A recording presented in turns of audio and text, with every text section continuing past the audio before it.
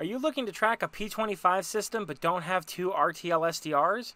Well, stick around because today on Signals Everywhere, I'm going to teach you how to use DSDPlus FastLane to track a P25 system using just one RTL SDR software-defined radio. Don't go anywhere. Shout out to Christopher. He suggested this video, so thank him in the comments below. What we're going to have to do here is open up our DSDPlus FastLane folder here. If you don't have FastLane or you haven't used it before, I'll put links in the description to previous videos I've done on setting this up. Then we have another folder here. This is the latest update to DSDPlus, which contains the R1 and R1A BAT files used to track a P25 system using just a single software-defined radio, like an AirSpy or an RTL SDR. And so what we need to do here is copy these files, and technically you should be backing up your whole DSDPlus FastLane folder, so you might want to do that beforehand. However, I'm just going to go ahead and paste everything into this folder. And I'm going to tell it to go ahead and do the same for all the conflicts. We're going to do a copy and replace. And that's just going to replace everything in this folder here for me. Now that we've done this, this is essentially up to date and ready to go. So how do we actually set this up with just one RTL SDR?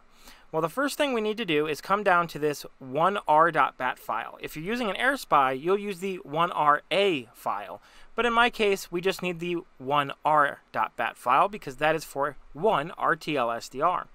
If I edit that, you can see what the sample rate is and some of the other settings here. We don't really need to change any of these. I just wanted to show you what it looked like. Let's go ahead and close that. We need to first start up FMP24cc. Now this is a file that we set up in a previous video. If we right click on this and go to edit, you'll see that we have this -F for our frequency. This is our control channel. So in my case, the control channel for the local tower is 855.8625. I'm also going to add a -B 12.5 because that's 12.5 kilohertz for my bandwidth. That's going to make sure that we have a nice decode. So I'm going to go ahead and add that to my file. And again, if you're not familiar with what I'm talking about here, check the links in the video below where I go into that. Now that we've done this, we are essentially ready to go to fire this up for a single RTL. We're going to open up FMP24cc. This is going to actually start up our RTL SDR and lock onto our control channel as you see right here.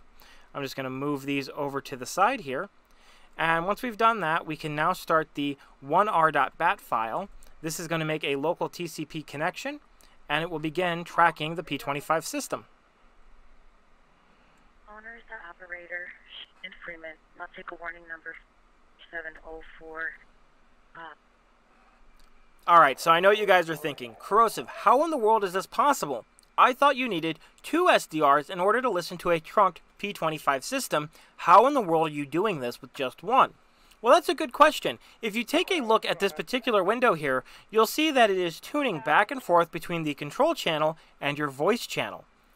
Traditionally, when we listen to a P25 trunking system using software-defined radio, we use two SDRs.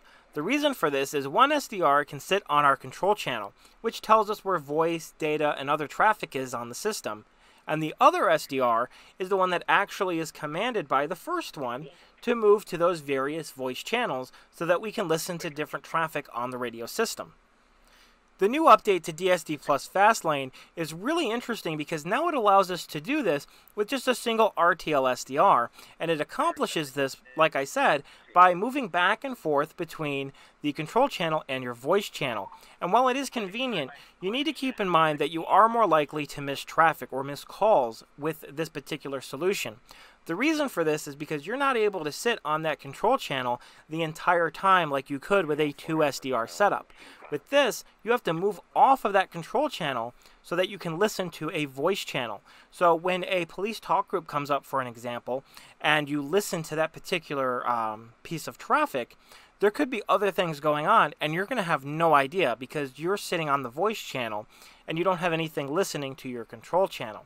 Now, as soon as that voice traffic is over, you'll switch back over to your control channel, and your SDR will continue to look for other voice calls on the system, and it'll move back and forth. And if you're only listening to 4 or 5 talk groups, this might not be a problem for you. It might be exactly what you're looking for. But if you're someone like me who likes to record things on the system, maybe you're tracking 20, 30 or more voice channels, you're definitely going to want to have 2 RTL SDRs or 2 AirSpies or whatever you may happen to use in order to run this particular setup.